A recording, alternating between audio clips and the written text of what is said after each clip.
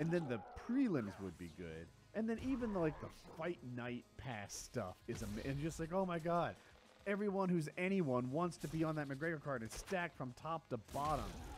Fights you care about aren't even in the last 5.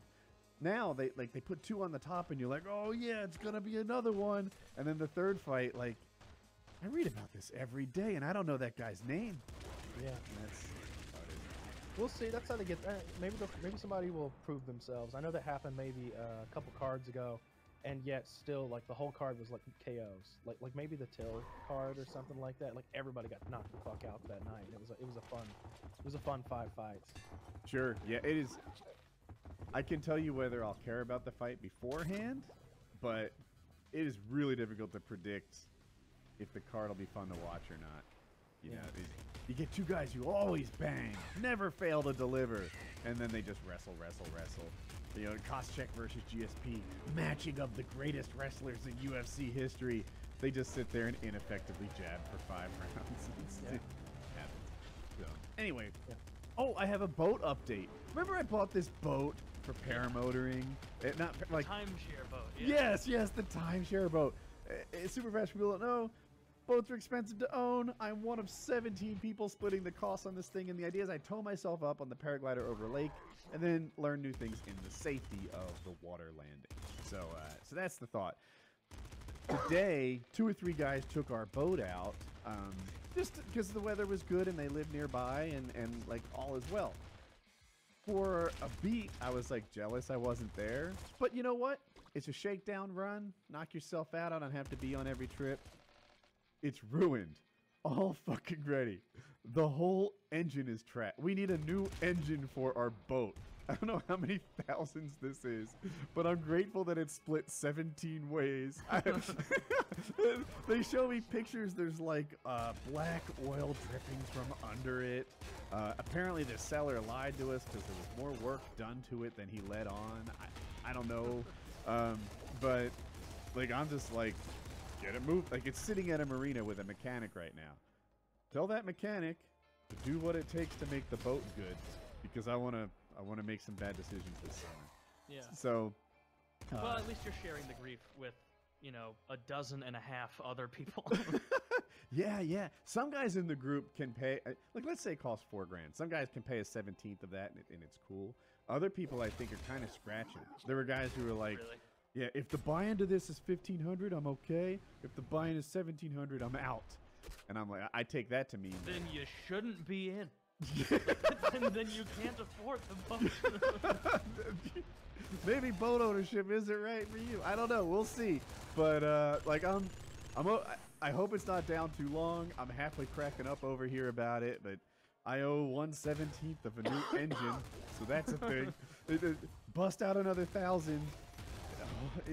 Thankfully it's only bust out 1/17 of 1,000, which is incalculable. Yeah, that is incalculable. You can't know.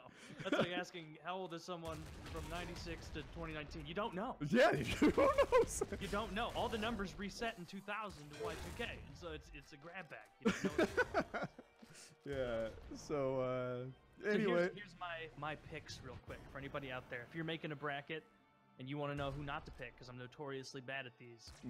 First round, I've got Calgary over Colorado, Vegas over San Jose, Nashville over Dallas, St. Louis over Winnipeg, Tampa over Columbus, Boston over Toronto, Washington over Carolina, Pittsburgh over the Islanders. In round 2, I've got Calgary over the Knights, St. Louis over Nashville, Tampa over Boston, and Pittsburgh over Washington.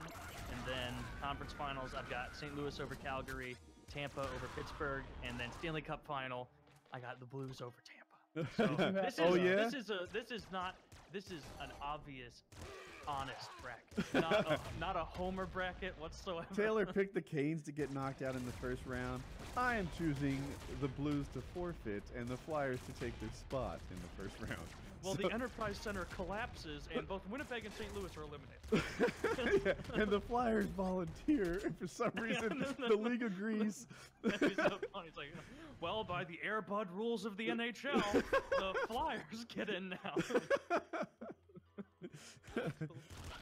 So, you guys got to get on there and start doing it. Yeah, so we're gonna do a bracket here, I guess. So Taylor, you had to create an account on this website first. Yeah, I just made an account, just a bogus email account.